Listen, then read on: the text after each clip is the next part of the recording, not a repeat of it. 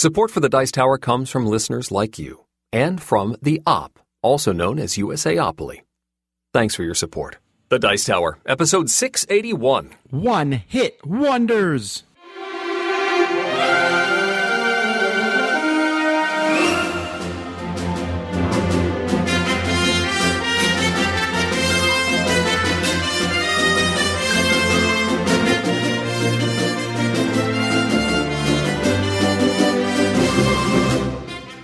Welcome to the Dice Tower, a podcast about board games and card games, and especially the people who play them. On today's show, Geoff analyzes a Nobel-winning auction structure, and we answer questions from the mailbag about the development of the board game industry, which pandemic legacy to play first, and how to be more grumpy in our review segments. Then we finish off the show by highlighting our top 10 one-hit wonders in the world of board gaming. I'm Eric Summerer, and here's your host, the take on me to my tub thumping, Tom Vassell. I get knocked down. No, I get knocked down. I'm sorry. I knock Eric down. And I get up again. But he gets it up again. So I keep punching him. Wait. That's not how that goes. I like both those songs. Well, that's why they're one-hit wonders. Yeah. I saw that online there was a debate on what exactly a one-hit wonder was. And... well, we'll talk about that a little bit later on in the episode. Sure. But I certainly understand, people having that debate, right? There's just a lot of stuff, a lot of different things going on in that regard. Mm-hmm. Folks, welcome to the Dice Tower. I'm Tom Vassell. Hi there. I'm Eric Summerer. I think I'm losing my voice. Oh, golly. That usually happens when you're at a physical convention. I know. We're recording this in the very middle of our digital essence spiel. And folks, if you missed that, you didn't miss it because it's still there. We recorded quite a few games online, including the new Bees. Ooh. And the new, what did I just play?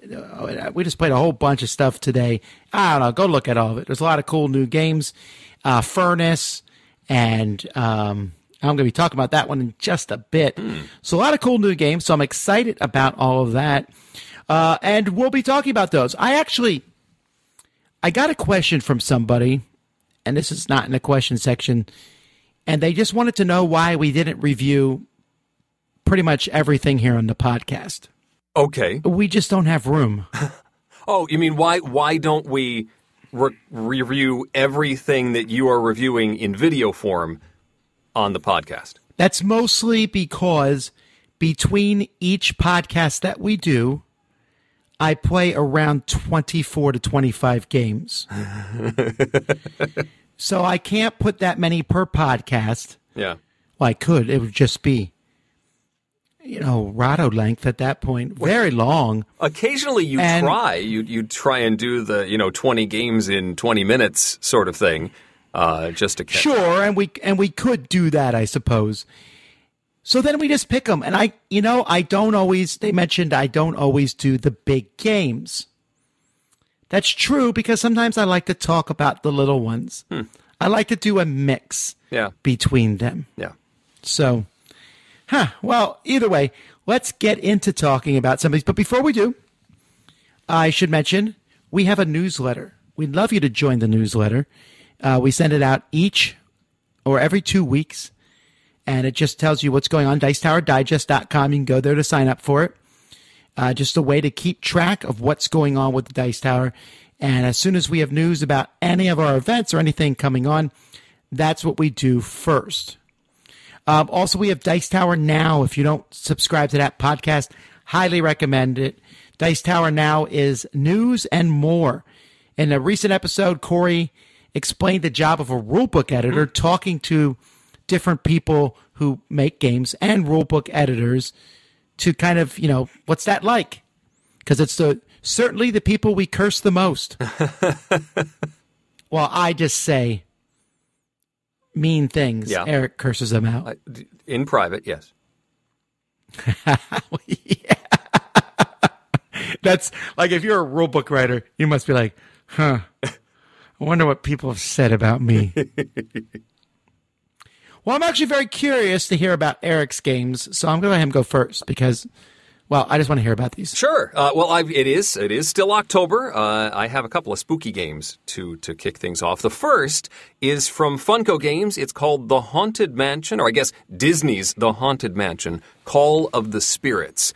It is a set collection game based on the iconic ride from the Disney parks, The Haunted Mansion. And the production of this is pretty solid. The theming is top-notch. Like, the lid has the stretching room, if you've ever been on this ride, where the room gets taller as you're standing there. It's got illustrations inside the box lid. The board is representative of different sections of the ride. You've got the ballroom and the crypt, and you've got the hitchhiking ghosts that are a pawn that moves around here.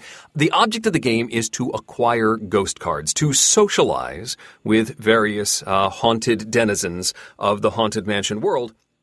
And it's got a lot of the tropes of set collection games, where there's one particular suit that if you have one of them, it's worth 1 point, and if you have two of them, it's worth 3 points, and then if you have three of them, it's worth more and more and more if you get more of those. Or there's others that are worth points if you get pairs of them. There are others that are going to give you bonuses for having specific sets of these, getting 3 of a kind of a type, that sort of thing. All of these different suits of ghosts that give you points. You acquire these by moving around the endless hallway. This is a circular track in the center of the board that accesses all of these different rooms. There's six different rooms. At the beginning of a round, you're going to draw new ghosts that go in these rooms, and you're also going to move the hitchhiking ghosts around the table. If the hitchhiking ghosts pass you, they're going to give you haunting cards. These are bad. You don't want haunting cards. It's from a deck. They're cards that are just numbered 1 through 3. And if you have the most haunting at the end of the game, you're going to lose your largest set of cards. That's not good. That's probably the end of the game for you. It's not an outright loss, but it is really nasty if it happens. So a lot of the game revolves around getting rid of these haunting cards. So you've added more of these ghosts to the board. You can move around. You can rotate the endless hallway so that not only do you move around the board, but your opponents have also changed position. You can move to the center and get rid of some of those haunting cards. You can draft the cards, the ghost cards that are on the table. It costs more to take cards from the room that the hitchhiking ghosts are in. And you get 3 actions, moving around and twisting and spinning and acquiring more ghosts, and then it's the next player's turn. After everybody takes a turn, it's a new round, new start player, and more ghosts come out. You do this with an event deck. Each round, you pull one of these, it gives some sort of special rule. You can or can't move around in certain ways. You get bonuses for being with other players, stuff like that. Some special rule for the round. Sounds a little mass markety, that rule. Maybe a little. I don't know. It's not that mass markety. Once you get through this deck of event cards, that's the end of the game. And then you total up the points. You see who has the most haunting. You take away a bunch of their ghosts, and then count up how many points you've got. It's pretty straightforward, and I guess in that sense, I think it is designed to appeal to a mass audience, someone who would buy this maybe as a gift, who is a fan of the Disney parks or a fan of this ride in particular. And I think it works. It is not obtuse. The rules are straightforward. I'm a little miffed at the way this game is laid out. You have this not small, but not a gigantic board with these 6 zones. And as you add full-size cards to these zones, they fill up very quickly. And if nobody takes those ghosts for a round or two, suddenly you've got 5, 6, 8, 12 cards in some of these zones. In fact, there's an event card that draws more cards into one zone. So at one point, we had 14, 15 cards in one quadrant, or 1/6 of the board. And there was nowhere to put them. And you really need to be able to see what is there because you have to know what you're drafting. You can choose any of the cards when you decide to take one from a zone. And it just got really, really crowded. Then the haunting cards are tiny. These are smaller than Hobbit cards. Tiny little, chiclet cards that you're drawing and having to keep a little hand of and get rid of. And when you discard, you have to put them on the bottom of this deck, which is a giant, it's like a 3-inch tall deck that you're then putting cards on the bottom of on this wobbly. It was just a little fiddly. My kids ultimately were not interested. While it was a straightforward set collection game, it just didn't grab them. They weren't. Did they play? I mean, have they been on the ride? The older one has. The younger one freaked out after the stretching room, and we had to go out the exit, and I stood outside and waited for the rest of my family to ride it. Well, I'm just wondering if that affected them at all to their liking the game. Maybe. While the theming is strong, I don't feel like it connects to riding the ride very strongly. It's like vignettes from the ride. If you love everything about the Haunted Mansion, you'll like seeing the different ghosts and the iconography and all that stuff. But does it feel like the plot of riding the ride? Not really. So I don't know if that connection's really there. This was a miss for my family. My kids really didn't like it, and so therefore I wasn't terribly grabbed by it. And so it's probably going to leave. I might try it out with the extended family, but it's probably going to go. That's the Haunted Mansion, Call of the Spirits. All right, well, I'm going to talk about 3 games at the same time. Oh, golly. Okay. It will come back to you. So this is Boomerang Europe, Boomerang Americas, and Boomerang Australia. All designed by Scott Alms, and they're all a re-implementation of Boomerang. Yeah. All right, so Boomerang Australia, all these designed by Scott Alms, all of them published in a conjunction between Grail Games and Madigo. So Boomerang is an interesting flip and right game. It's actually one of my favorites in the genre. I believe I actually played this with Eric. Did you? I don't think I played this with you. We've talked about it. Maybe you weren't there. We played it at PAX. Maybe you were just sleeping that night. It could have been. So in this game, you draft a bunch of cards, and you're going to, I say flip and right. It's actually a draft and right, because you'll draft a card each round, and you'll keep drafting them until you have a bunch of cards in front of you. Each card has multiple things on it.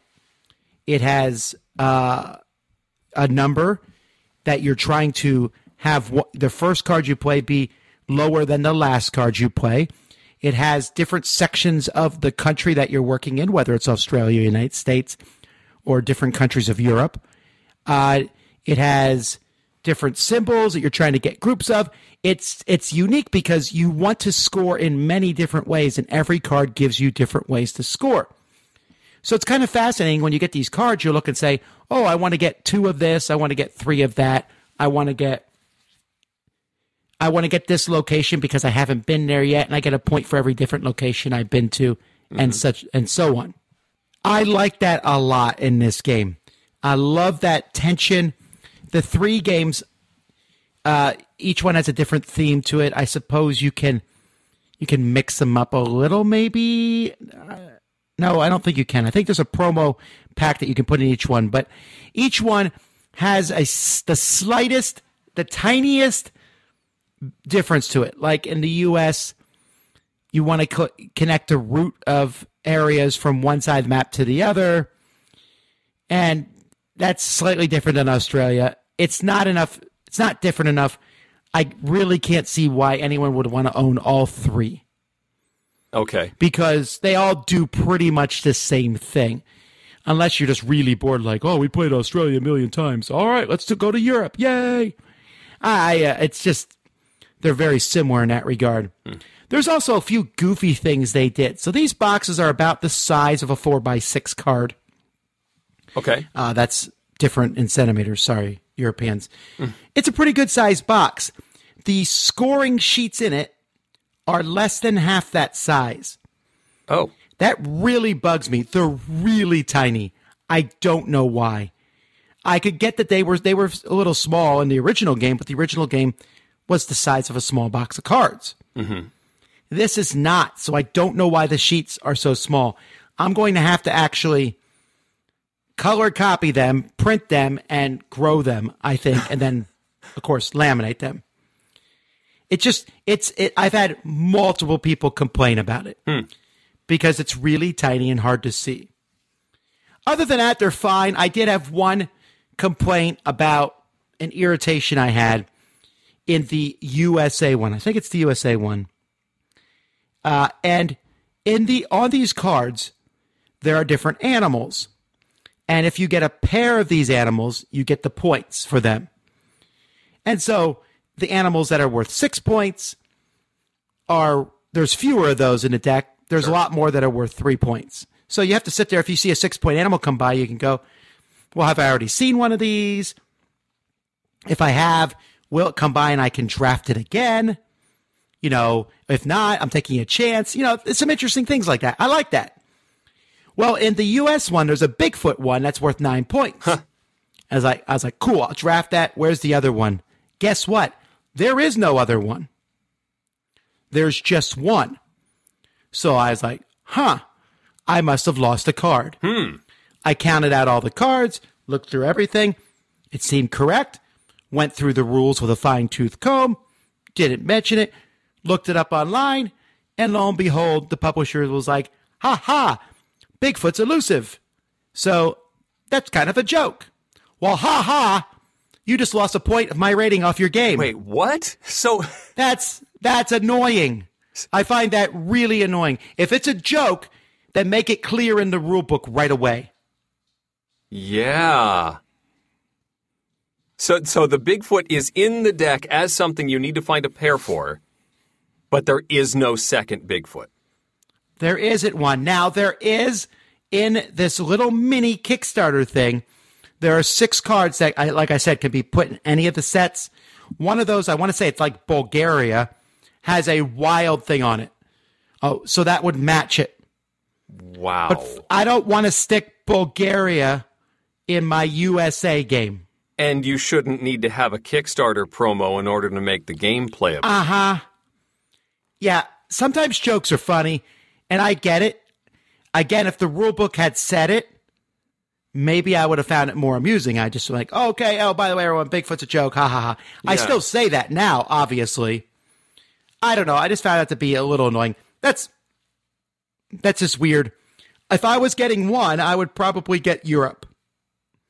Because it has an extra rule. Australia is just plain vanilla. USA, I like the rule. I think I like the rule in USA about connecting the coast the best. But that Bigfoot thing irritated me so much. And also, like I said, the sheets are small in all of them. So I found that to be a bummer. Other than that, they look beautiful. The game is great. It's one of my favorite of the roll and write, although you're technically drafting and write. But in that genre, I really like it. So that's the Boomerangs series. Cool. I liked the original, so seeing a different map would be fun. All right.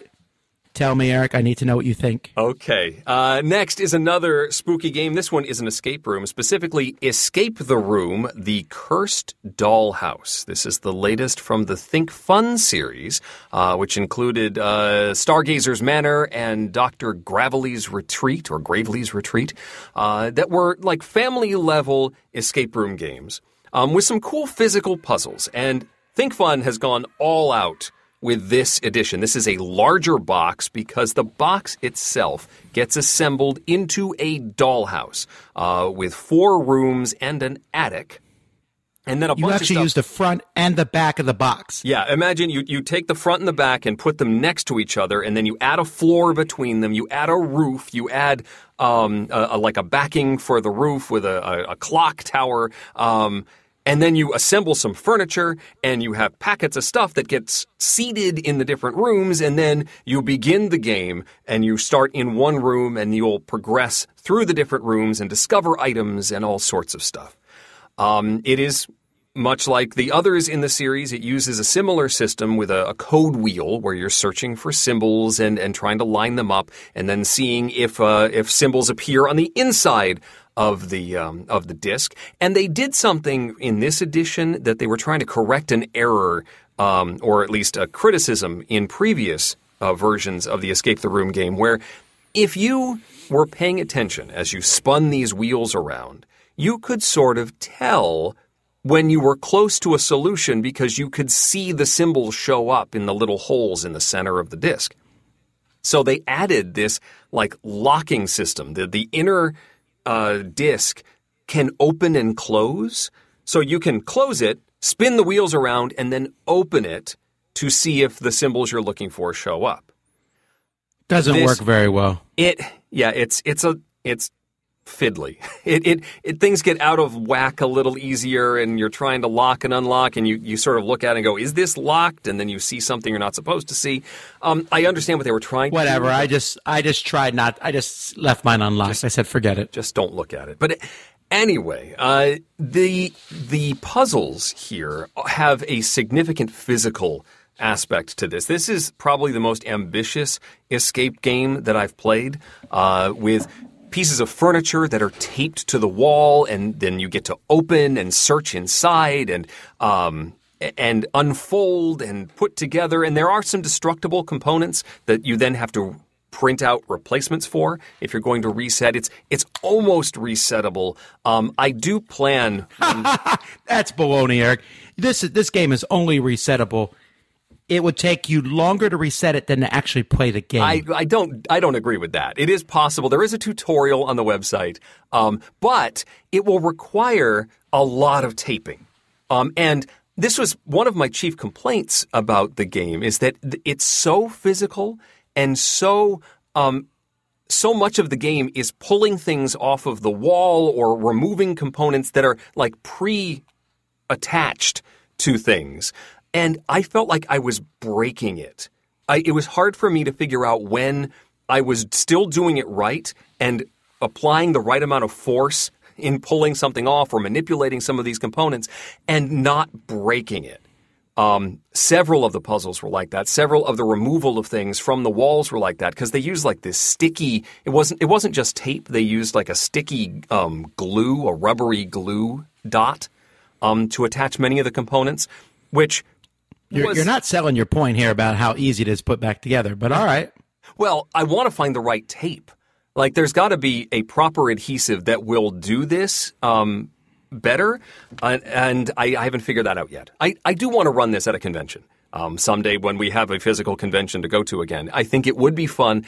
I think you would really benefit from having a game master for this, because while there is a hint system online, which is nice and visual. It's like, click the room you're in, and then click the thing you're trying to figure out. And it does lead you in a pretty nice fashion in progressive hints. There were some hints, even with the hints, that I still didn't understand what the solution was supposed to be. One or two puzzles, I said, even you telling me how this works, I still don't get how I'm supposed to learn that from the clues you're giving me. And again, I don't want to, get too specific because I'm going to, spoil it. Well, I know what you're talking about, because I ran into the same thing. They're like, this is how you solve it, and I was like, cool, but that's like equate it to like, hey, the way to shoot a 3-point shot is to jump up and arch your back. Okay, cool, but I still can't do it.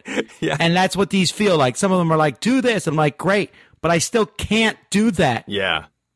There were some. One of the final puzzles just had me. I knew exactly what I needed to do, but actually getting the components to do what they wanted me to do was way frustrating.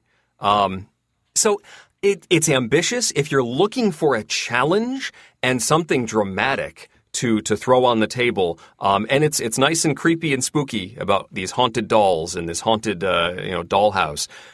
Yeah, it's worth an exploration, but know that it is far more creepy than previous editions. It's far more difficult than previous editions, and some of those clues are just a little more frustrating than I would like them to be. So it would be almost better to have someone who knows the game and has worked their way through it to help guide you through than necessarily relying on all of the hints, and be able to say, am I supposed to take this off the wall? Yes, you are. Or no, don't pick at that. It's not supposed to be like that.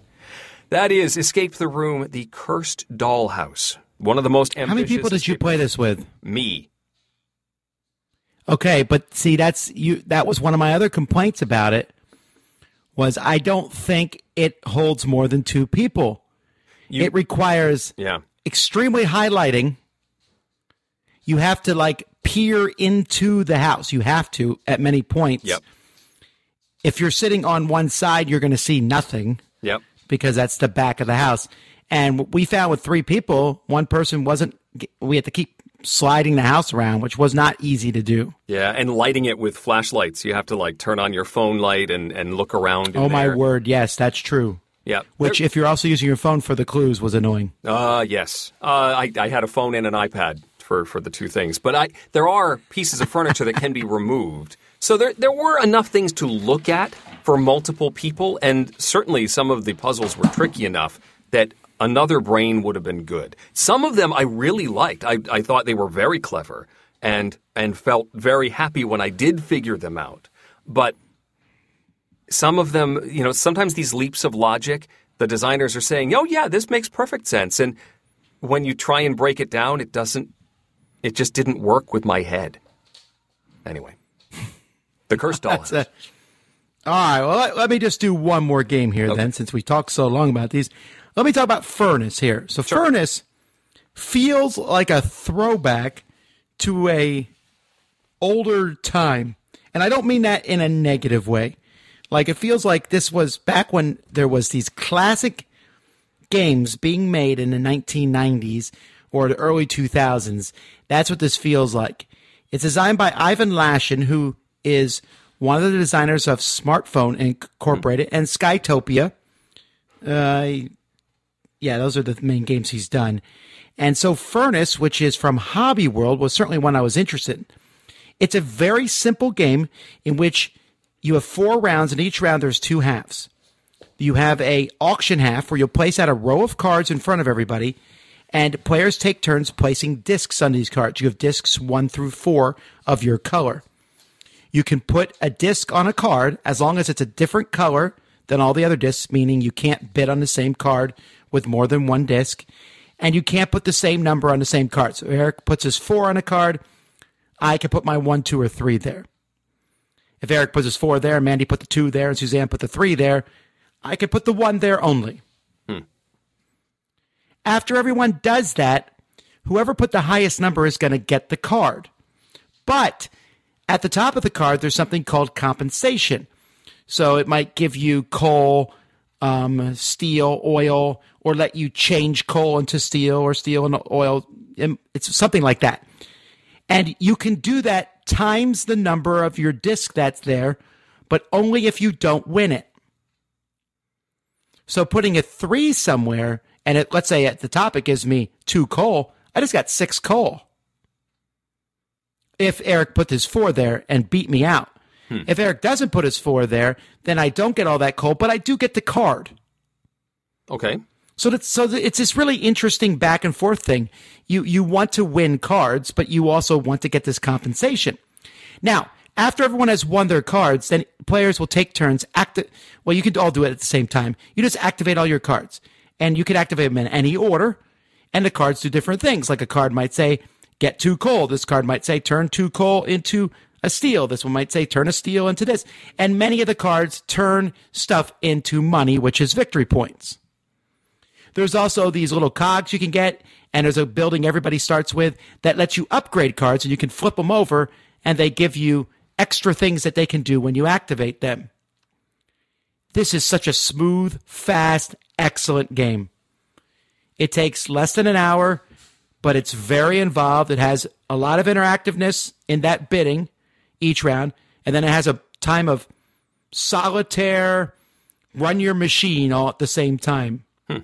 It reminds me a lot, actually, of Res Arcana, because you have to figure out this small, little, tight machine with just a few cards. You figure you'll get, like, at most, maybe 10 cards over the course of the game. Okay. And it's just really interesting. I mean, yes, you're just literally changing coal, steel, and oil and cogs into each other and into points. But knowing the correct order to activate your cards and then that auction phase, I really, really enjoy this one. Oh, everyone also has a special power, which is cool. All right. Like the game I just played, I played a character who had an extra disc, an extra 2 disc. And another person has a power that when they get compensation, their disc acts as if it's 1 higher than it normally is. Yeah, so it's a lot of fun. I really recommend it. It's from Hobby World. I don't know who's picking it up in America yet, but it's pretty neat. So I fully expect to see it come to America. Sweet. Well, you have my attention. Yes, I really feel like, there's some games I don't know if Eric would like or not. This is one I think you would like. Cool. That's Furnace. Alrighty. Well, let's talk about important things. 3, 2, 1,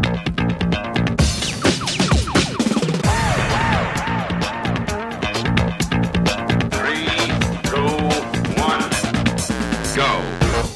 It's time for Game Tech with Geoff Engelstein, where we find out how games really work. This year's Nobel Prize in Economics was awarded to Stanford professors Paul Milgrom and Robert Wilson for their work on one of my favorite topics, auctions. Now, Milgrom and Wilson have done a lot of work analyzing the outcomes of different types of auctions. In a series of influential papers in the 1970s, they looked at two classic types, English auctions and Dutch auctions. Now, the English auction is what people classically think of when they picture an auction. People with paddles and an auctioneer increasing the price until no one else will raise. A Dutch auction, by contrast, is when the price is started very high and is gradually reduced until the first person says they'll take the item at that price. Now, they looked at the final bid value versus the value that the bidders collectively assigned to it. In an ideal auction, the final bid is equal to this value. Typically, though, auctions result in the winner paying a higher price than the value, which is called the winner's curse. Now, Milgrom and Wilson learned that an English auction leads to a smaller overbid than a Dutch auction, and they were able to trace the reason back to information. The more information that is available to the bidders about what the other bidders are thinking, the better they can fine-tune their bid. Now, in an English auction, as the prices increased and people drop out, the bidders learn something about how others value the item, and they are better able to adjust their own bid. But in a Dutch auction, there is absolutely nothing said by any of the bidders except for the winner. As soon as someone says they'll take the item, that ends it. So the bidders have very little information about the value from other bidders, and once the bid hits their max value, then they might jump in at any time. Milgrom and Wilson continued to work on auctions through the 1980s, introducing different techniques to different industrial auctions, but their big breakthrough came in 1994. The U.S. government, through the FCC, was going to auction off part of the wireless spectrum for cell phones. Now, previously, all over the world, a variety of systems for allocating spectrum had been used, ranging from lotteries to bribes, but none have proved particularly satisfactory. The true value of the limited resource of wireless spectrum was not being realized by governments. And there's a lot of complications in giving out slices of the spectrum. There's a limited amount, you typically assign different blocks at the same event, and values vary based on frequency and bandwidth. So it's complicated to design a system that will accommodate all of this. Now, for the 1994 auction, Milgrom and Wilson developed a new method called the Simultaneous Multiple Round Auction, or SMRA. And here's how it works. All the pieces of the spectrum are auctioned off at the same time in a series of rounds. In each round, each bidder secretly submits their price for each piece that they're interested in. All bids for all the pieces are then revealed, although not which bidder made which bid, but everyone is aware of all the bids made. Then the next round is begun. Again, for each piece, bidders simultaneously submit secret pieces for each slice, but their bid must be higher than the highest bid currently on that item. You can also pass, but once you pass on any specific slice of spectrum, even in the first round, you can never bid on it again. The bids are again revealed, and then a new round is started. This continues until no bids are submitted that are higher than the highest bid, and there is no limit to the number of rounds. In designing the SMRA format, Milgrom and Wilson were trying to maximize the information that was available to all the bidders and allow the auction to take as long as necessary to permit the participants to properly evaluate their options and determine their bids. And the 1994 event was a great success. Both the government and bidders were very satisfied with the results, and the simultaneous multiple round auction became the standard for wireless auctions going forward. There have been a number of different extensions of the SMRA concept for different situations. Some Spectrum auctions use the terrifically named combinatorial clock auction, which is used when certain combinations of Spectrum slices are more valuable if purchased together. Here, bidders can submit bids for packages of specific slices as well as for individuals, and there is a fairly complex clearing step where the combos are evaluated and assigned. A more recent example is the incentive auction, which was recently used by the FCC to reassign TV frequencies to new users. This consisted of two concurrent auctions, a reverse auction where existing Spectrum holders could offer to sell their slices, and a forward auction where those looking to acquire those slices could offer increasingly high bids. As they met in the middle, the transactions were made and the Spectrum slices were reassigned. I'm not sure if the SMRA-style auction could be used in a board game. It seems like having multiple rounds of simultaneous secret bids would just take too long. But I am intrigued by the idea of bidding different amounts for different combinations of items. I could see some very interesting applications of that idea. And congratulations to Professors Paul Milgram and Robert Wilson for their well-deserved Nobel win. This is Geoff Engelstein with GameTech.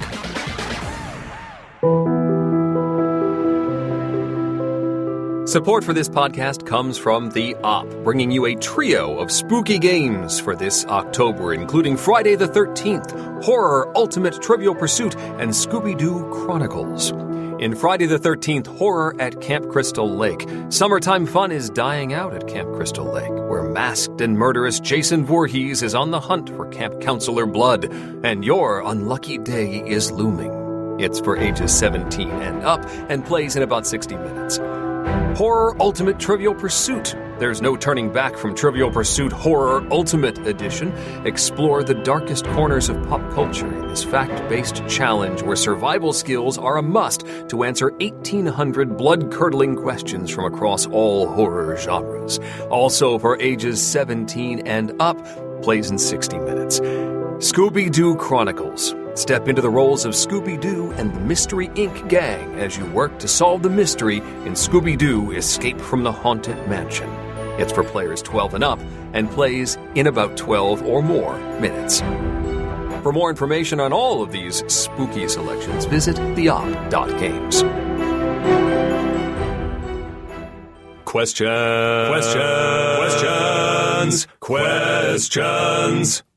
All right, our first question here is from Lou. Lou says, we often talk about online platforms for board games. And when we do, Lou doesn't say this, but I know we will often say Tabletop Simulator and Tabletopia. Those are the two that we talk about mostly. Okay. He says he doesn't recall us hearing any mention of Boardgamearena. He found it a terrific way to play a range of games, especially in a time where live gaming is at best challenging. My go-tos there are Through the Ages, Carcassonne, and Innovation. Plus, it's free unless you upgrade to give more control over certain games. Mm-hmm. Is there a glitch or problem I don't know about? Some reason not to mention Boardgamearena? He also wanted us to know he wasn't affiliated with the site. He wanted to know why we didn't mention it as much. Okay. So why not, Eric? I haven't played there very much. When the COVID situation started and a lot of folks were looking for places to play online, I did show up. But this was when Boardgamearena, if I recall, was surprised, let's say, by the number of people suddenly showing up. Because, you run a website and you're used to a certain amount of traffic, and all of a sudden that triples. You're not necessarily ready for that. And they had some very quick growing pains, if I recall, and at some point had to limit to only their premium subscribers, or only guarantee that their premium subscribers could get in at a particular time. I'm sure that that's evened out and they've worked out these issues. But at the time when I was trying to log in, that wasn't working out. So at least currently, that's why I haven't been there, and I hadn't had an opportunity to play anything there before then. So it's just lack of experience on my part in playing on Boardgamearena. Yeah, so Boardgamearena, folks, one of the benefits of it is it forces you to follow the rules. Mm-hmm. So Tabletop Simulator and Tabletopia, they have the games plugged into them, but for some reason, some of these games you can flip tables and slide cards around. I mean, you have to program these sometimes yourself, or the companies do it. It's kind of like actually playing a game. Or if I want to get up and look at Eric's cards, I could. Mm-hmm. It wouldn't be That's uncouth, but you can do it. Boardgamearena doesn't let you do that. You follow the rules. It does so at the cost of graphics.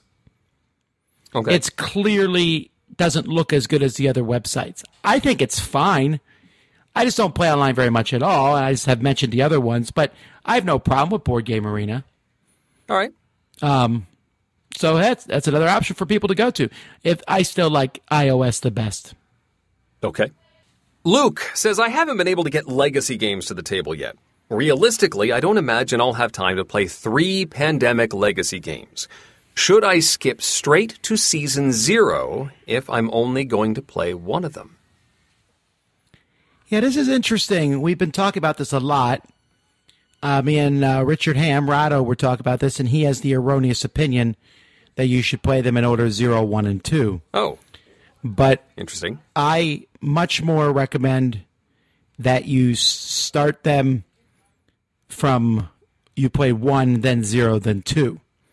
Now, if you're only playing 1, that's tough. The reason I recommend you play 1 first is because you literally start at Pandemic. And then it makes minor changes, and it changes more as the game goes by.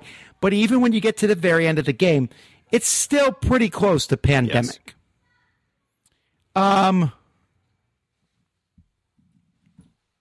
The Season 0 I like better, but it's also more of a gamer's game, and you don't run into that problem of, hang on, I'm losing track.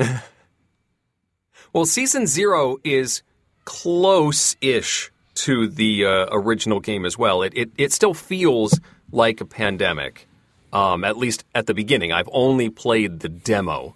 My copy is waiting at my friendly local gaming store as we're recording this as of tomorrow. So I'm hoping to pick that up over the weekend. But I have all I've played is the basic demo as if they ran it at Gen Con or something. And isn't that even different than Pandemic? It's not that different from Pandemic. Wait, you're talking about Season 0? I'm talking about Season 0. You're still going around. You're going around the board and dealing with a single disease, at least at the beginning, the agents. I don't know. Yeah, but driving the vans around and stuff, it feels very different, and it gets even more different as the game goes by. 2, even more so than that. Yes. I like the story in 1 the best. The story in 0 is good.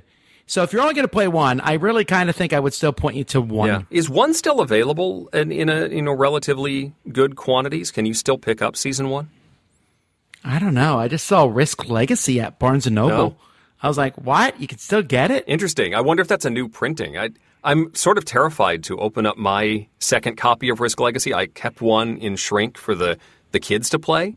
But I've heard stories about the glue not working properly on some of the sticker sheets, and I'm a little worried about opening it up. Then open it up and look at it. I guess I could. I mean, how is that? You're like doing a Schrodinger's Legacy. Schrodinger's Legacy. That's the next one. Is there something in the box? I don't know. Is there something in the envelope? Both yes and no. We've actually been talking about this. When we were done with Pandemic Legacy Season 0, Jason was dying to have it. And I literally thought about shrink wrapping the game that we had done and giving it to him because I knew he would just take the game and throw it in his house. And I've been threatening to just give him games with bricks inside them. He wouldn't know the difference. He never opens them and plays them. So what does it matter? I'm getting off topic. Yeah, where were we? Jason says, this is a different Jason. Okay. Jason says he considers himself a recovered Magic player, goes to board games, and he played Lords of Waterdeep. That was his intro game. But he wants to know, and I'm struggling a little bit to parse this question, but he wants to know what stunts board game growth. He says video games were invented in the mid-'80s, and they've had a huge increase. And there hasn't been much time since the 80s. But board games has been around for a long time. But unlike video games, it doesn't take technology to develop board games, just great imagination and ingenuity. So what has either boosted board game development in our current short time period, or if that's not the case, what has stunted it before this golden age of board games we're in? So I think what he's saying here is that board games have really been have boosted in the last 10, 15 years. It's actually it's closer to 25 years. And what has done that, and especially since board games have been around for such a long time. By the way, let me tell you an interesting story here, Eric. Sure. Abraham Lincoln did not have a beard for the longest time. Okay. No, I'm serious. He didn't. Sure.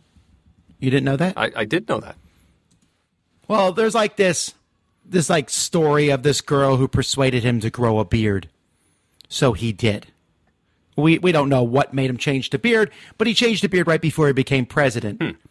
This was to the detriment of a photographer who had been selling photographs of Abraham Lincoln without the beard. He went broke overnight. Wow. Basically, because no one wanted to buy them anymore. So he decided to switch his career and start, making board games. And thus he did. He started the Milton Bradley Company, because that was his name. Okay. And made the game The Checkered Game of Life, which eventually turned into Life, and did quite well for a while. And, of course, we know how Milton Bradley did. I thought that was interesting. I had not known that until just a month ago. So you're saying that what stunted board game development was not enough photographers becoming board game publishers? No, that's just a side note. That's free, folks. Education. All right, but... I'm confused. I'm dizzy. No. That just came to my mind because I was thinking about how board gaming started way back in Milton Bradley's day. Sure. And I'm thankful that Abraham Lincoln grew a beard. I already had great respect for Abraham Lincoln as a president, and this makes me like him even more because we can directly credit him with board game growth. So Abraham Lincoln's one of the factors, is what I'm saying. Okay. Or facial hair. Because Abraham Lincoln was a neckbeard. So you're saying we need more facial hair? No. Eric, stop ruining my historical teaching moment here. That was a sideline. To answer Jason's question. Jason, your question's really easy. Internet. Yes. 1995. Settlers of Catan. And the Internet. And Magic the Gathering. Yeah. The trifecta came out, and they blew the industry up. Magic the Gathering made stores viable all across the world. Settlers of Catan brought Euro games from Germany and made them a phenomenon all over the place. And this happened because the Internet made it so. Suddenly, I didn't have to look at a bulletin board for someone else who might want to play these board games. I could go online and easily find people. Mm-hmm. You know, we credit a lot of things with growing a hobby, but there's no question, objectively, the Internet is the number one reason a hobby's where it's at today. Sure. And it's not the only one. Eric's wife does knitting, and that she keeps in touch with various people through the Internet. Yeah. Book clubs have moved to the Internet. There's just so much. The Internet has really exploded different niche hobbies, which board gaming is. Yep. So that's why there's been such an increase in the last so many years. And why video games have increased at such a much faster rate with digital distribution of games and inexpensive apps make it so easy to get a new game instantaneously. You don't have to go to the store.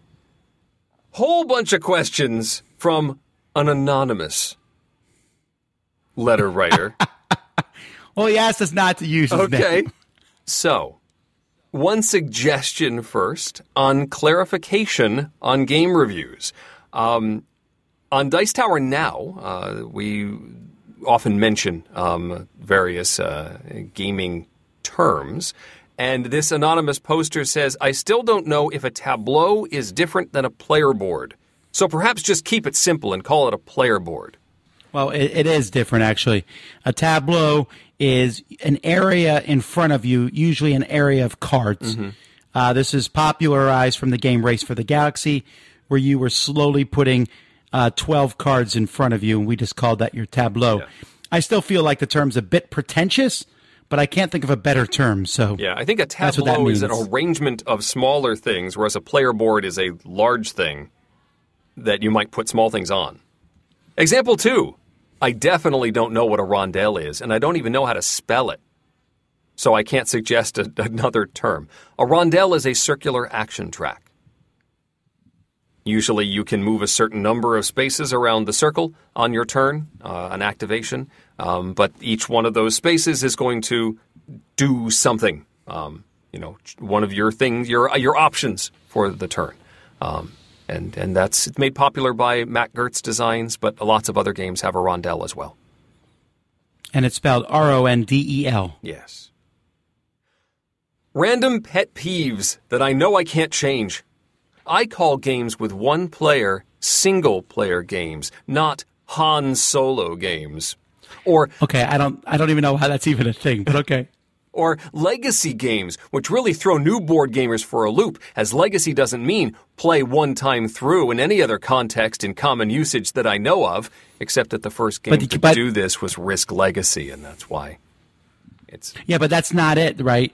There's games you can play one time through, but I don't call them all legacy. You play escape room games one time through. Legacy games are called that way because when you're done playing through it, your character has left a legacy behind on the world physically. It has a persistence. In Risk Legacy, you named the countries in one game and it stayed till the next game. There was a legacy that you left behind you. It actually has a meaning in that regard. You put stickers, you tear up cards, you make permanent changes to the game as you play through. From game to game. Also, due to my education, I do know that the singular of automata is automation, not automata, which I heard pronounced automata on the show to describe the automation required. That might be me. To make a two-player game work in a single-player mode. I think, well, you're technically right with the singular and plural of the word. I think this comes from the Automa Factory, which is an organization that commonly makes single-player versions for Stonemaier Games products. I think they've done some other publishers as well. But they're a rather famous designer of single-player variants that have now been included in various games. And so knowing that as Automa Factory, people just call the single-player mode an automa instead of an automation or an automaton. An idea, for a segment idea. One thing that I always look for when deciding if I like a game is figuring out how much player interaction there is. So if you incorporate that info into the reviews, that would be very helpful. For example, Nope, I'm going to stop you right here. Okay. I'm just going to skip ahead on here. Yes, we could make a scale for this. But my goal is in our reviews that when you listen to them, you can kind of figure that out. There's no way to quantify it. Like I just mentioned earlier in this review, Furnace has player interaction in the auction phase, but doesn't have any afterwards. But that's not a scale of 0 to 10. Once you start applying numbers to stuff, it's really problematic. If you don't believe me, go buy a GMT game. They make lots of war games. On the back, they put solitaire suitability. And they have a scale for that. Literally, it should be a yes or no switch. Like, yes, you can play it solitaire or no. Okay, then they have complexity. I have never seen one that's complexity goes to 10. Well, I've seen ones that have like a complexity of 3, and I played it, and it's a filthy lie. Okay, but for people who are heavier into war games, it maybe is a 3, but to just anyone walking up, that number doesn't mean anything. You got to be really careful with numbers. The 10 is a theoretical limit. They haven't found it yet. It's something they keep striving for, and they haven't quite reached it. Otherwise, if they called something a 10, then the quest is over. So. Oh, and last thing from Anonymous. Also, in my opinion, one-player games are more like activities and not really core to what people think of when trying to define board games, and wouldn't be considered mainstream, I think, like single-player computer games are. You mean like the extremely mainstream game called Solitaire? You had that ready. I did have that ready. Yeah. No, look, no, it could be a game still. Come on, don't be rude. And besides, there's a huge solo community. There is. It's on Facebook, and you can say bad things about solo games. I've learned my lesson. I love solo games. They're amazing. It's still board gaming. Drew says he's been thinking about rule interpretations quite a bit. He wants to know our wisdom on the subject. You've come to the wrong place, Drew. He says, when playing a game that doesn't explicitly explain all potentialities, does your group usually interpret the rules in favor of the players or the game? So I'm assuming he's talking about cooperative games here, because he talks about Cthulhu, Death May Die. They came across an ambiguous situation, and I'm the one who always interprets in favor of the game. Okay. I think it depends. I mean, if you're talking about a cooperative game, I think it might depend on how things are going at the time. Like, is this already a really difficult game? Then I might be more lenient. But it could also be, in a multiplayer game, a non-competitive game, where you have a player that wants to do something, and is this card combination going to work the way I think it is? That can also be, ruling in the player's favor versus the more stringent interpretation of the rules in the game's favor. I don't know if I lean one way or the other in these circumstances. I think I just try and go for consistency as best as possible. And well, actually, I know where I lean. I mean, my number one leaning is thematically what makes sense. Sure. Right. But if it's still not sure, 100%. I was just talking to Eric about this before we started recording. I am sick of cooperative games beating the snot out of players on quote-unquote easy level. I don't get it. I don't know why people love to just have their butts handed to them on a silver tray all the time. I want to be able to win a cooperative game once in a while and make it harder if I need to. So if I come with a rule ambiguity, it's going to me, not to the game. If we're like, I'm not sure, me. Okay. What should we do? Me. Because I'm also, it's when I say me, I mean us. The team. And I am so tired of losing cooperative games. Okay. Well, there you go. You know what? I'm interpreting stuff that's not even ambiguous. Like, I'm pretty sure, no, the rules say it right here. Nope. Still us. If the game is going poorly, then... That's a joke, folks. That's a joke. No, I'm not. I don't do that. Well, I mean, at some point, the goal is fun. So if you're really not having fun getting smacked down, then maybe a more liberal interpretation of the rules. Wow, Eric brought the whole episode around to the very beginning. Did I? Back to tub thumping again. All right, last but not least, a letter from Tim, who says, I have two friends. They both like movies. When I ask friend one about a popular movie that has gotten great critical reviews, he tells me his honest opinion. Rarely gives in to the popular praise, and yet his opinions are usually spot on. He's not just going against the hype. When I ask friend two about the same movie, or any movie for that matter, his response is always, it's great, I loved it.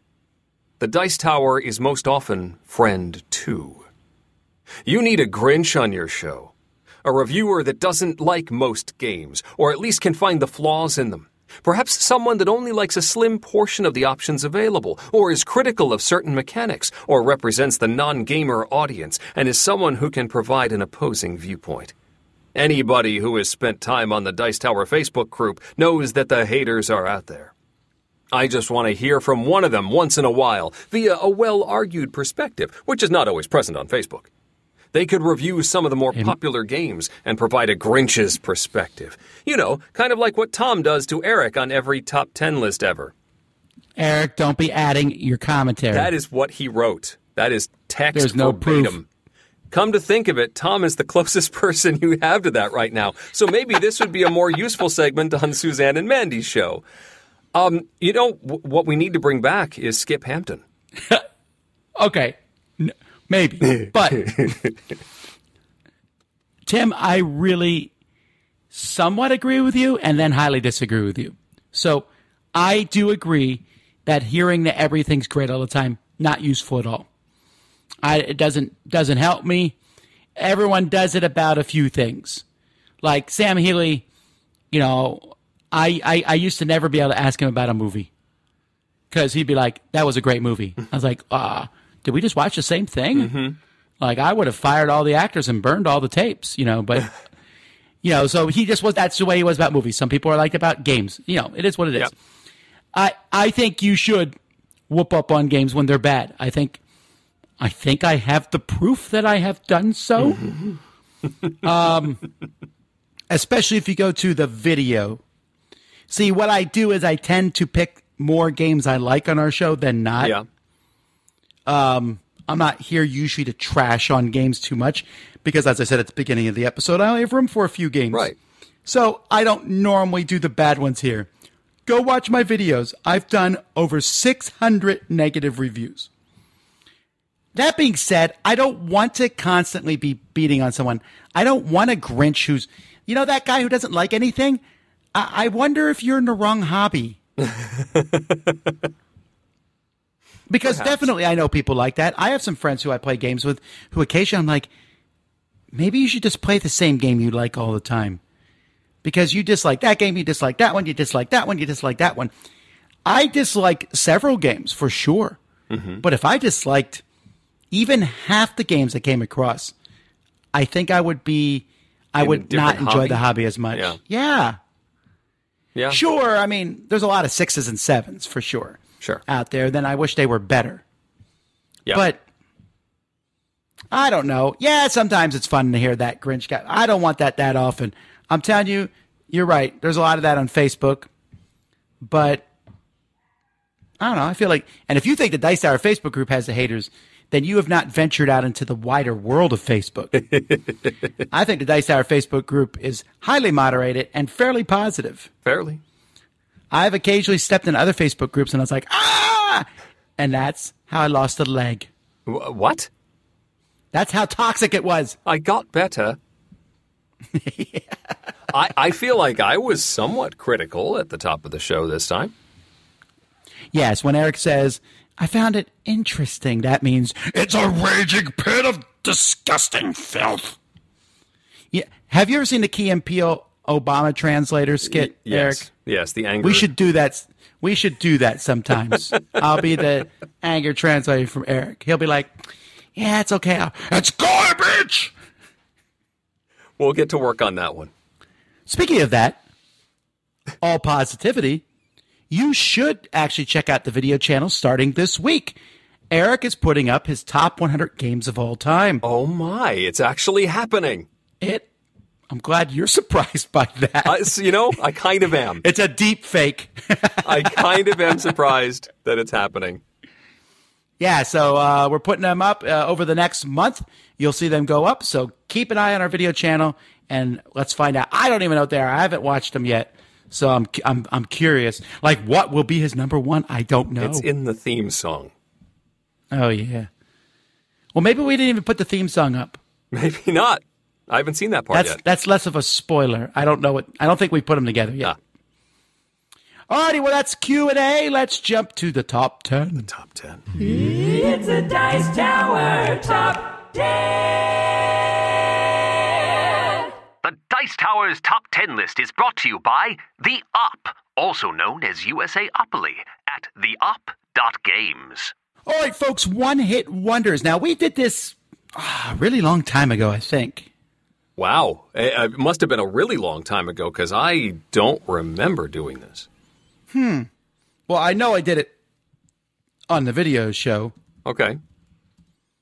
I thought we did it as on the Dice Tower. If we did, I have totally blocked it out. I'm not ruling out the fact that it may have happened. Yeah, we did it in episode 379. Wow. Okay. You were definitely recording the show with me at that point. I was, for sure. I'm curious to see what I said back then. Oh, you'll be... This is going to be interesting to compare what you said then with what you said now. Now, it's always possible that some of the games that we talked about back then have had other designers' games since then. Yeah. So this is kind of a tricky thing here, folks. So one of the things I immediately disallowed is I didn't pick any designed game from the past year or two. Sure. I think I even went back a few more years than that because, I don't call them a one-hit wonder because they still may have other hits And Right. so may all of these designers. In music, it's usually easy to call someone a one-hit wonder. We're usually looking back 30, 40 years. Right. Yeah. But, it's still fun to talk about this and more of a, man, I hope these people design another game. Although Eric has a few on his list that I don't think they're designing any more games. No? Oh, well, we could hope. I think you may have a couple designers who are deceased. I think I do, yes. So I might be wrong, but I'm pretty sure I read the obituaries for at least one of them. Yeah, well, that means it's pretty definitive that they're one-hit wonders. No one's going to come along and say, hey, here's this other game. I think I win. All right, well, I'm going to be checking on these now. How many of Eric's people are dead? That's a new... That's actually kind of dark. I don't mean it to be dark. I'm just saying that's definitive then. So Eric's list is already better than mine, even if we do have crossover. All right, let's get started. Number 10. Number 10 for me is Anthony E. Pratt, who designed Deceased. a mystery game called Clue. 1994. That's when he passed away. He was the designer of Clue. It would have been nice to see, there's lots of Clue variants that he has at least a name on, but it would have been nice to see more deduction games from Mr. Pratt. And Clue, while a mass market game that many of us have played, is sort of the groundwork for a lot of deduction games that we love so much today. So I would have liked to see more from the designer of Clue, Mr. Pratt, number 10. Yeah, I guess I should have put in here a caveat. I'm only picking games I like. So no. I'm not actually. I'm seriously not trying to detract from Eric's list. In fact, this will be the first time I'll say nothing negative about Eric's list at all. All right. Well, I mean, I wasn't picking stuff that I didn't like. All the games on here I do enjoy, but I was going more on the designer and the and sort of the significance of the design, and not necessarily. Well, we'll get to it. Well, I can't even talk about my number 10 because Eric has deduced it far earlier than me. I told you deduction games are good. Number 9. Number 9 is designer Adam Gertzbein. He designed a game called Wasabi, which was about laying tiles of ingredients to form sushi. It had really nice production from Z-Man Games, one of the earlier Z-Man productions. And I thought it was fun. It was silly recipes that you were creating and interesting ideas and production and all of that. And I would have liked to see more from Adam Gertzbein. Wasabi, number 9. Huh, that's interesting. I did not realize that. That's one of those games that if it came out today, I don't know that it would make as big of a splash, right? There's a lot of games about sushi and wasabi and yeah. But when it came out, we were like, this is something different. It was really cool. It had the cool, laminate bowls with the wasabi cubes that you put in for extra actions. It was really well produced. Yeah. I have fond memories of that game. My number 9 is Toby Ho, Deception, Murder in Hong Kong, or as he originally called it, CS Files.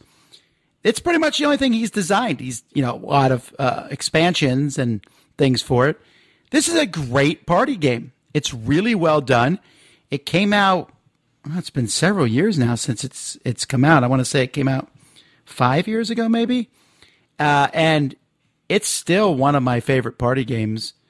I like the idea of trying to figure out who the murderer is. It's just a lot of fun. So that's Toby Ho, Deception, Murder in Hong Kong. Good choice. Thanks, Eric. Number 8. Number 8 is designer Alfred Mosher Butts, who designed a word game called Scrabble. I really wanted to mention this one because Alfred knew so much that this was his one hit that when he did design another game, I was going to say this. All right, go ahead. It wasn't nearly as successful. His second design was called Alfred's Other Game. Which yes. I don't think anybody else done something like that. Maybe Friedemann Friese or Alan Moon has done something like that. That like the designer that it's just making a reference to the fact that this is another game from this person. But Scrabble or Alfred's Other Game was like a solitaire word game, multiplayer solitaire thing. I really want to get a copy of this other one now. Not many people own it. No. Anyway, Scrabble has legs and continues to be played today, and it would have been nice to maybe have another one that was as successful as Scrabble. Number 8. 1993, by the way, was when he passed away. So that's 2. You're 2 for 3. I really want to get Alfred's other game, though. This has always amused me that this exists. The cover of it looks like a Mastermind game. It does look like Mastermind. I thought, because he's sitting there with a gorgeous woman sitting on his chair next to him, and he's looking at you like, "That's right, I will beat you at this game." It looks a little Scrabble-ishy, but there's only 9 ratings on Board Game Geek. So weird. It's probably a reference. If the title reference is to Scrabble, maybe the cover reference is to Mastermind. It's almost like a joke game. Well, I'm looking it up on eBay. I can get a copy for $7 plus 15 shipping. What? What? It's going in the Dice Tower library. Why is shipping so expensive? All right. My number 8 is Santorini. I know technically, like, right now, they're releasing Santorini, New York, which is a very weird name for a game. That is a little weird. I'm also going to call a game USA, Morocco. Anyhow, no, I know why they do that. Carcassonne has been doing it for a long time. Right. But Santorini is a great abstract strategy game. I love it. And so I'm looking very much forward to seeing. I think we may see more from him in the future.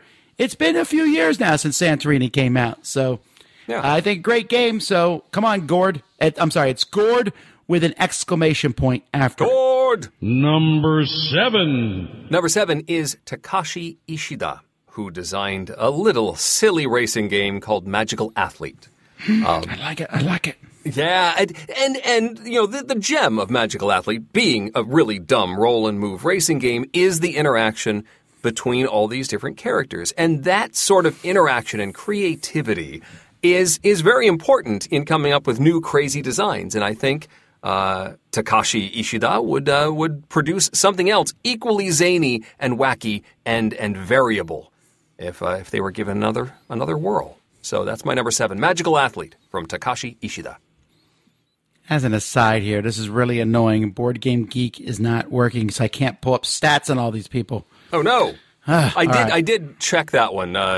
Ishida. Well, I know. I just wanted to drop in some nuggets of knowledge I seemingly have in the back of my head. All right. Anyway, my number 7 is higher on Eric's list because he bet on black. As I should. Number 6. Number 6, the designer was a very famous French filmmaker called Albert Lamouris. We've actually mentioned Albert's work already. Risk was his single hit. Of course, he gets credit for a bunch of other Risk variants, but Risk was it. And it would have been nice to see what else came out there. And Risk as we see in the Legacy version, still has legs. Number 6, Risk. 1970s when he passed away. He invented. He was born in 1922, so he actually died fairly young. But he designed Risk in 1957. It's been around for quite a bit, I think. Anyhow, good choice. When I Dream from Chris Darsaklis. Okay. When I Dream is another great party game, as players all are trying to give clues about a card to someone whose eyes are closed or covered, and you're trying to guess the card from the clues, except some players are lying to you. And so it's a lot of fun. Great party game. I love to see more. I think designing a simple party game is quite difficult. So I look forward to see what else he might do. Yeah. Another good choice. Number 5. My number 5 is The Manhattan Project, designed by Brandon Tibbetts. Tibbetts also designed The Manhattan Project 2, but I'm going to count that as not. It's a different game, but it's pretty much the same thing. The big hit. It's not. It's not worth your time. It's okay. I'm not counting the variants of their big hit as being different things. Also, sometimes these people have a few smaller games, like Gord, who did Santorini, did like a 12 Days of Christmas little card game. That if it's not a hit, then he's still a one-hit wonder. Right. The Manhattan Project is a great worker placement game, very thematic, and works very well, and would love to see something that's equally thematic in another universe, a different setting from Brandon Tibbetts. Number 5, The Manhattan Project. My number 5 is what? It's Merchants of Venus, which will show up higher on Eric's list. That's not a one-hit wonder. I know it's not. Number 4. My number 4 was Tom's number 10, and that is Bruce Allen's design Tobago, which is actually getting an expansion very soon, which is interesting. It's a deduction game or induction game where you sort of gradually figure out the location of a treasure piece and then get your jeeps to go there. And the cards that you play are going to limit the possible locations for that treasure. It's a cool system, nice components, and this new, volcano expansion sounds really interesting. But I'd like to see something new and different from Bruce Allen, designer of Tobago, number 4. Yeah, this is an interesting one. This was my number 10. And it's weird. The game came out in 2009, and the first expansion is coming out 11 years later. Wow. So weird. But I want it. The good news about this expansion, folks, is I believe this means you will be able to find Tobago more easily now. We've been talking about this one for a while. I was under the assumption it was out of print. Yeah. So, huzzah! Yeah. Well, it should certainly make the original. There's probably a new printing of the original coming, too. Well, yeah, that's what I meant. But, I mean, it's being reprinted, and so. Right. All right, my number 4 is Charlie Catino, who designed Nexus Ops. Yes, he designed the Xena Warrior Princess CCG, but let's not get caught up in that. He's done one board game, and that's Nexus Ops, and it is a fantastic one. The thing is, it's been a while, 2005, 15 years, but this is such a good game. I was just looking at this game 2 days ago because I 3D printed the monolith for the middle of it, and Holly painted it up so it looks cool and everything. I'm just excited about trying this one out again. I think it's held its weight pretty well. No one makes little light war games these days. This one was fun. Come on, Charlie. Number 3. Number 3 was Tom's number 5, not Merchant of Venus, but Xaya, Legends of a Drift system. It's a space game, lots of ways to earn points, but it includes a pick up and deliver, but also exploration and attacking other players and building your ship in cool custom designs. A really neat game. And Cody Miller, the designer, I think has other things in the works, but nothing has hit quite like Xaya and its expansions. So I'd love to see something equally as pretty as Xaya, my number 3. Oh, I see why I got it confused with Merchants of Venus, because it replaces it. And that's why it's on my list. Not true. Cody Miller Cody Miller has made a game about surfing, but you never heard of it, have you? That's right, because Xaya is his one-hit wonder currently. Okay, so I like to make something clear. First of all, I made this list actually a month ago. I was prepared. Okay. So my number 3 is Mechs vs. Minions from the Riot team. All right. At the time of me making this list, that was the only game they had made. All right. Since then, they've published Tellstones. So I like to revise this by saying I'm still waiting for another good game from the Riot team after Mechs vs. Minions. And that's, I don't want to get back caught up in that all again. But yeah, Mechs vs. Minions, great game. They are certainly trying new things. Tellstones, they tried something new. Hopefully they go back to, it doesn't have to be big and grandiose like Mechs vs. Minions, but I would love to see what they do next. I think they're fantastic designers. They're great people all around. Tellstones was an experiment. It has obviously worked for many people, did not work for me. So I'm going to still say they're a one-hit wonder for now. The Riot team, Mechs vs. Minions. But they also, dabble in video games, right? Well, sure, but I don't know if that board game design team did the video game or if they just work on part of it somehow, somewhere. You know what I mean? Riot's a gigantic company. I wouldn't say everyone who works there is a designer of the video game. So you're saying that this was the accounting department that did the board game? No, I don't know. I don't know. Maybe they are the designers of the board game. Don't try to pin me into a corner. No one puts Tommy in a corner. Mechs vs. Minions is a great game. I just didn't really consider them as a one-hit wonder with like a monolith video game behind them as well. No, come on now. Doesn't your wealth of the company should not boo to you. I mean, you know what I meant to say? It was my number 11. Number 2. Number 2, well, I guess Tom's going to take it in just a little bit. But really, this designer has 2 hits. One is the game we're going to talk about, and the second is the card with their dog on it. My number 2 is the most obvious choice for this. I only put my other game as number 1 because I like it more, I think. But number 2 is Targi, which I'm sensing Eric just hasn't played yet. Nope. Eric, seriously, this is a great 2-player game. How many times have I told you this on this podcast? Well, you told me a couple weeks ago. Did I really? It was only then? Yeah. All right. Well, this is amazing, this 2-player game. Andrea Steiger, he just made an expansion this year. That's great, but just like Bruce Allen, who made an expansion for Tobaga, where's the next game? By the way, folks, I would like to have an aside here. If you only make one great game in your life, I really do feel like that's amazing.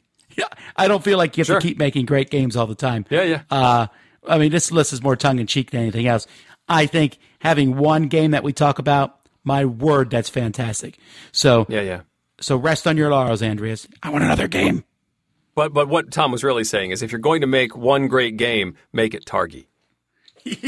And finally, number 1. My number 1 was the one that I thought of immediately when we were talking about this list, and that is Henry Stern's design Vegas Showdown, a game about running a casino that had some cool auction mechanisms and tile laying, and was a big surprise from the resurrected Avalon Hill as one that people really, really enjoyed from that particular phase of the company. But then we haven't seen anything else from Mr. Stern, and it would be kind of cool to see more.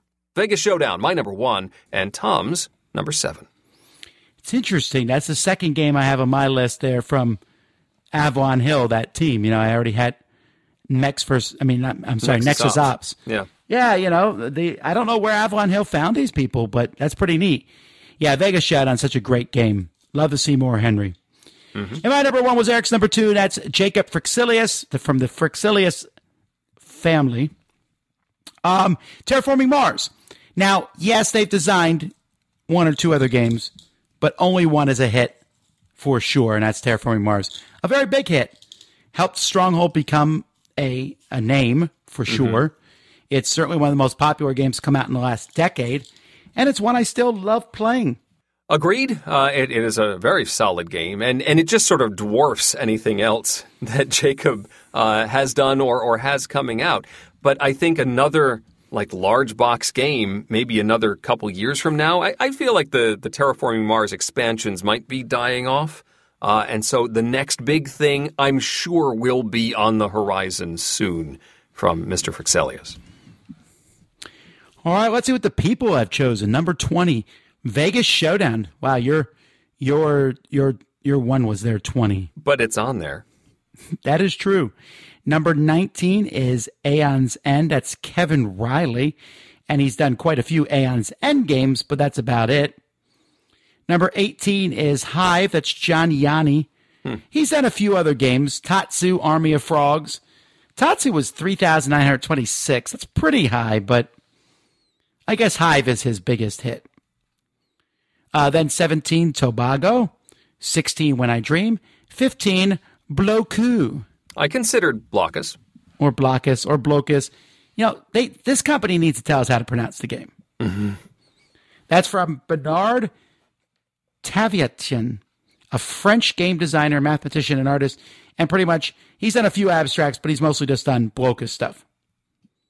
Number 14 from the people, Twilight Struggle. Now, this was on my list originally, but I changed it because they just came out with Imperial Struggle. And Jason Matthews has gone on to do many other games, including 1960 and stuff. Right. I think it's the co-designer. Adapta. Gupta, Ananta Gupta. Yeah, but he just did Imperial Struggle, which is getting some positive buzz. So, I don't know. Then we have Hanamane Kochiyonori. Hanami Koji, yep. Fine. Well, that's from Kota Nakayama. And he did that. He's done that game, but he's also done that Tokyo Jido Hanbaiki game. You know that box that has all those games inside it? I don't. Oh, yeah, you've seen it. Jordan Draper games. Okay. It has the vending machine in it. There's all those little games. Yeah, okay. Yeah, so there's that. But I get wasn't as big of a hit. It did well on Kickstarter, though. And then Onitama. All right. That was number 12 for everybody. I think I can agree that Onitama's a big hit. Yeah, maybe I should have put that on my list. I probably, that one for whatever reason didn't show up on my radar, but I might have put that on there. There were a couple, I will admit, on your list, Tom, that I didn't consider, that I had to rejigger my list when I saw yours. Oh, sure, no worries. Number 11, Dixit. Number 10, Gloomhaven. That's a tough one. Isaac has had two somewhat successful games. I mean, you might argue Frosthaven is going to be successful, but then again, Frosthaven's just Gloomhaven again. Right. It's a little too new for me. I think Isaac has a bright future.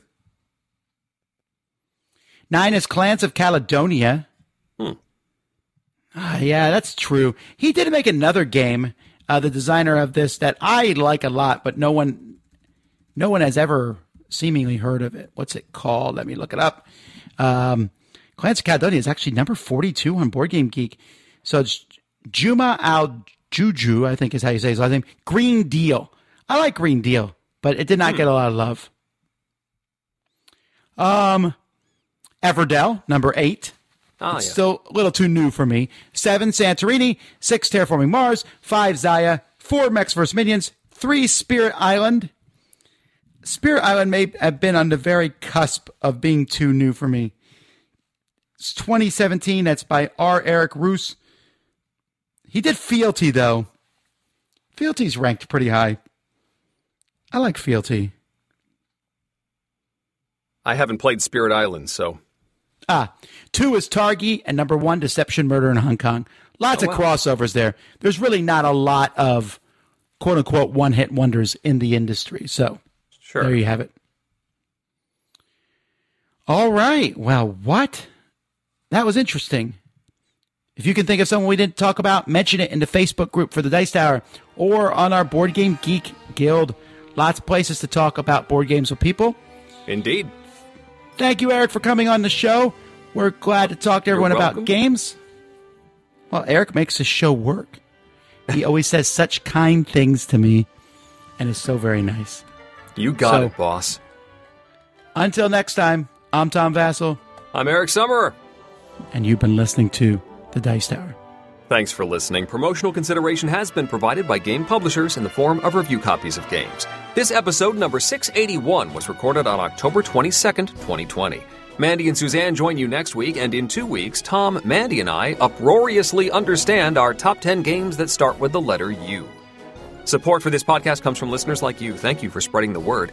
And speaking of support, the Jack Vassell Memorial Fund is dedicated to providing support to members of the board gaming community in their hour of need. Find out more about the fund's mission and how you can help at jackvassell.org.